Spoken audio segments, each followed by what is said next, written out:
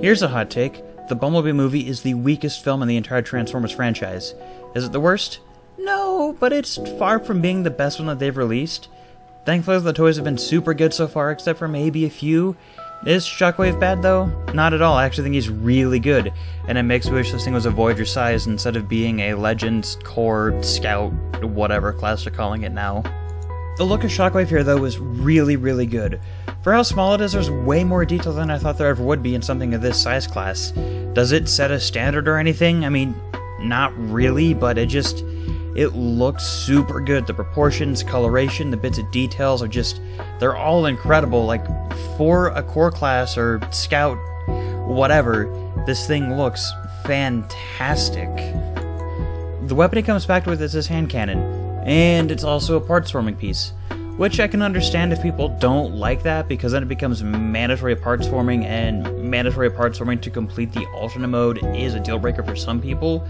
But I think for how small the figure is and the alternate mode that Shockwave has, I can at least forgive it, but I can see how others wouldn't really care for this too much.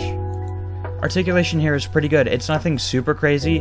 I do wish he had a waist rotation or maybe an ankle tilt to help some poses out, but it's not terrible at all. For figures this small, I never expect anything super crazy, but this one instant does leave me kind of wanting.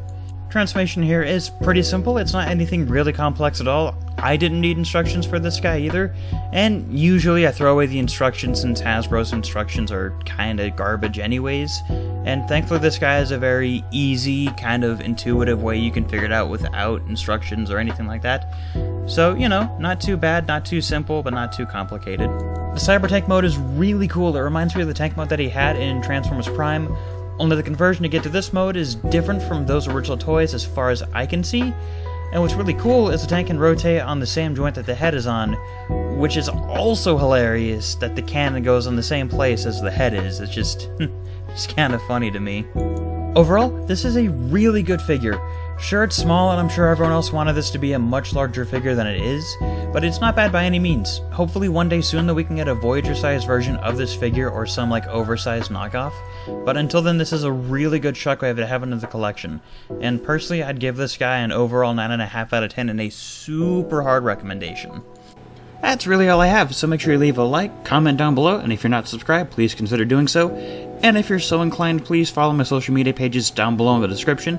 And with that, I hope you guys all have a fantastic day, week, month, life, and I'll see you guys in the next video. Goodbye!